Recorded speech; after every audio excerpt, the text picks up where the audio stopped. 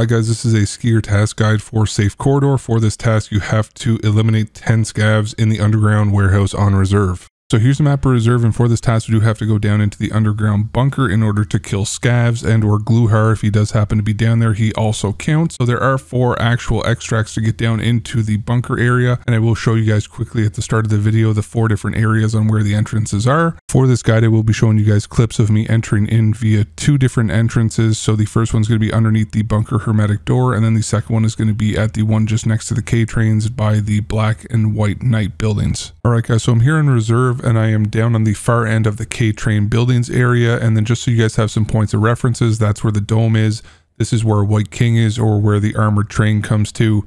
And then this is where the hermetic door extract is. So this is one of the 4 ways to get down to the bunker, is just going in through that door and then downstairs. And then another way is just right over here. And I will show a picture of what it looks like from the other side of this K-train landing, just so that you guys know. So now I will bring you guys over to the last 2 ways to get down into the underground bunker, one of which we will be taking for this task guide. So as you can see in front of me over top of this green truck, there is a red light. That is going to be the bunker hermetic door. And then the red light signifies that it is not open at the moment. And then over on the far right side of this bunker is the other way down. So you just follow the ramp down and then turn left. Whereas on this side, when you go underneath the hermetic door, then you go down the ramp and then take a right. So before you get down to the bottom of the ramp and then go around the corner, you should know that Gluhar or Glukar, however you pronounce it, he does have a chance to spawn down here. So if you go around the turn too aggressively or too carelessly, then you will be dead by either him or his guards before you even have a chance to know what's going on. So basically, once I make sure that he hasn't spawned down here, then I just move forward, looking left and right, scanning the area to see where the scavs have spawned, because they can spawn there on the left where that guy just got domed at, but they can also be as close as where that stop sign is that I just passed. So just be aware of that. But they can theoretically spawn anywhere in this underground area, all the way to the very back down that bottom ledge there. So you will see that later on in this video. Basically, I'm just listening for audio cues, because usually the scavs down here are quite loud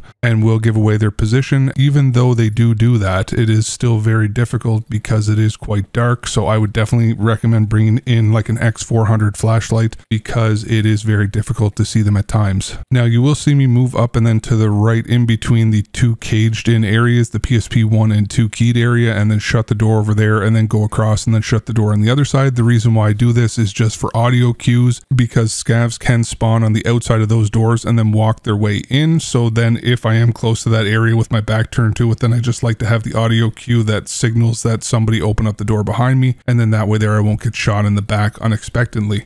So usually whenever I do this task, I do stick around for 10 to 15 minutes down here. So I have had it before where I come down and kill 1 scav, and then after 10 minutes, then 3 more scavs make their way down. They either spawn down there or they make their way down from up on the surface level. So typically I will bring my PSP 1 and 2 or PSV 1 and 2 keys so that I can loot a little bit and then get some food or get some tech items while I am waiting for them to have a second spawn wave. However, if you don't like to sit around and wait for the potential second wave that may or may not happen, I don't blame you. Some people like to come to reserve and then they like the PvP and then also to full send the raiders down in the other bunker.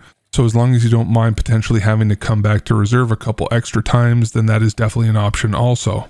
So hopefully from the gameplay in the background, you guys are getting a better idea as to where the scavs could be when you are down here trying to do this task. So now I will show you guys a clip where I ended up coming down from a different entrance and then running into Gluhar and his guards, and then hopefully that will also help you in case you run into the same situation. So I will show you guys how to get down to the underground bunker by this entrance closest to the K buildings. So I was just messing around in this raid with the Lapua and ended up being met by one of Gluhar's guards down here in this stairwell. And more often than not, Gluhar is down here in the underground bunker, and one of his guards will be waiting for you in the stairwell. And honestly, if you are going to fight him in the bunker, this is probably the best way to go about fighting / pushing him, because you will have a lot of right hand peeks, and then you can also sound horror your way down to him pretty much. As long as you have grenades, then usually you can aggro him enough that he will push into you, and then you will have an easy shot while he's sprinting. Now the other thing that a lot of people probably don't know is that guards and scav bosses do count towards tasks for killing scavs. So where you have to kill 10 scavs in this underground bunker, as long as Gluhar and his guards are on the bottom floor of this area, then anything that you kill in along this bottom bunker will count towards the task, including Gluhar.